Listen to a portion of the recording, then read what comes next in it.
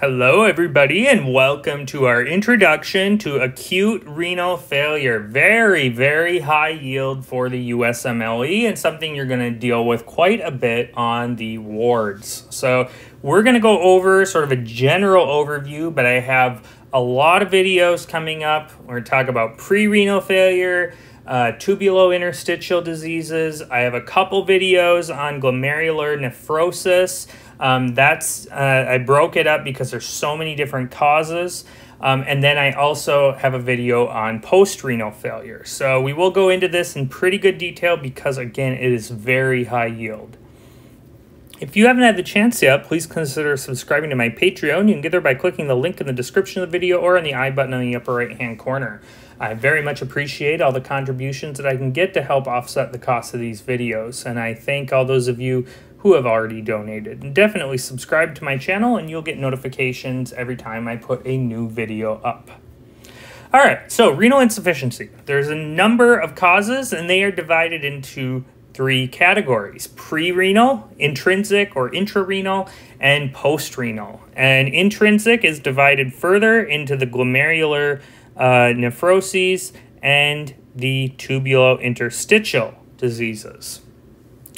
It is synonymous with azotemia, which just means an elevated BUN and creatinine level. However, if they start to develop symptoms due to the elevated nitrogenous waste products, then the diagnosis shifts to uremia. And what kind of symptoms do we look for here? Pericarditis, bleeding. This would be platelet-type bleeding because the nitrogenous products will interfere with platelet degranulation. And then susceptibility to infection because the white blood cells cannot degranulate. When do we dialyze? This is important that you know this. So acidemia, but we're talking here about severe acidemia. So a blood pH of less than 7.1. Electrolyte abnormalities with EKG changes in particular. So hyperkalemia, what would we see here? Peaked T waves. You should know that. That's a finding of hyperkalemia. A little bit of hyperkalemia, mild hyperkalemia, not a big deal. But you need to get an EKG anytime a patient has hyperkalemia because you need to make sure that their heart is not at risk for an arrhythmia. Intoxications, aspirin intoxication, lithium intoxication, isopropanol, magnesium, ethylene glycol or antifreeze, methanol intoxication, infection related to uremia also is I2. So again here with these significant uremia complications, we are dialyzing. If there's significant fluid overload that does not respond to diuretic therapy, we can do dialysis in that case as well. And then these uremic features as mentioned. So A-E-I-O-U, the vowels. This is our basic workup for renal failure. So we're going to get a CBC. Why? Because there are some of these renal diseases that are associated with infection. And we're also going to see there are some that are allergic, which we would see elevated eosinophils.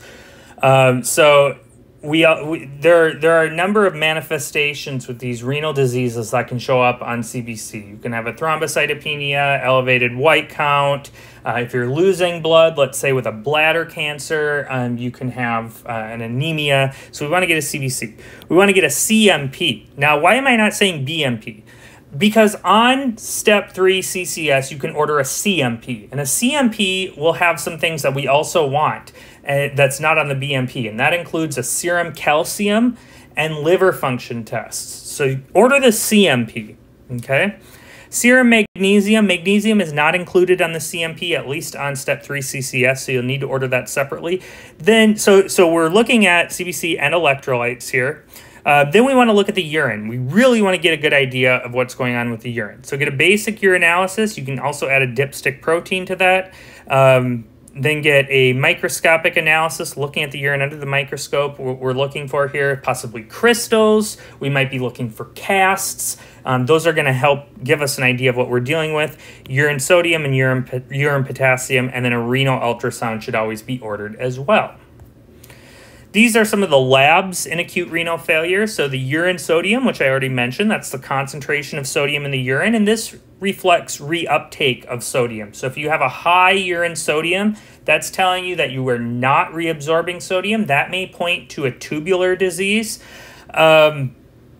And if you have a low urine sodium, that's telling you that you're reabsorbing a lot of sodium. You're probably going to see that in a pre-renal or a post-renal failure. Fractional excretion of sodium really kind of tracks with the urine sodium. So if you have less urine sodium, obviously you're going to have a lower fractional excretion of sodium. All this is the percentage of sodium excreted compared to the amount that is first filtered into the urine. Normal is about 1%. If you're anything less than that, you're probably dealing with pre-renal. If it's significantly more than that, you're probably dealing with an intrinsic renal disease where the nephron is unable to reabsorb sodium. Urine osmolality really gives us an idea of how concentrated the urine is. So if you are unable to reabsorb water, you're going to have a very dilute urine. If you're reabsorbing water like crazy, again, usually with the pre-renal and the post-renals, you're going to have a very concentrated urine or a higher urine osmolality. BUN creatinine ratio is really useful for picking out pre-renal failure. In pre-renal failure, you're going to have a BUN creatinine of greater than 20:1. Why? Because the more we are reabsorbing stuff, the more BUN we're going to reabsorb. So we reabsorb BUN at a much faster rate than the creatinine builds up. And so you will have a higher ratio in pre-renal failure.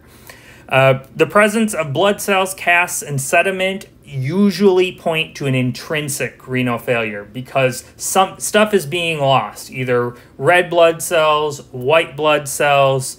You can lose hemoglobin, myoglobin. Stuff is getting into the urine that is not supposed to be there. So that really points to an intrinsic renal failure. These are the labs comparing these 4 different categories. So you should know these really cold because these are very, very, very important. All right, so here I kind of break things down. Now, you don't need to know this right away because I'm going to go into these. I have a video here, I have 3 videos here, and I have a video here. So I've got 5 videos. You can watch them and get really good at this because you need to know how to interpret these labs because at that point, then you can try to figure out an etiology. So this is kind of a diagram of how we can go about that.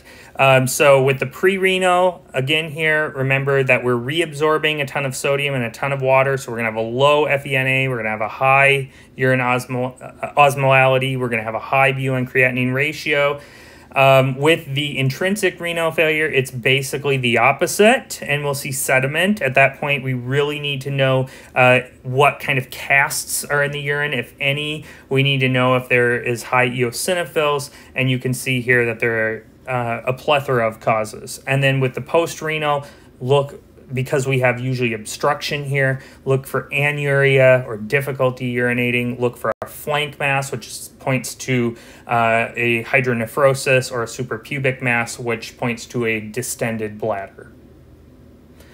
So here are the many causes of pre-renal, intrinsic, and post-renal, and I am going to be going over all of these in the subsequent videos.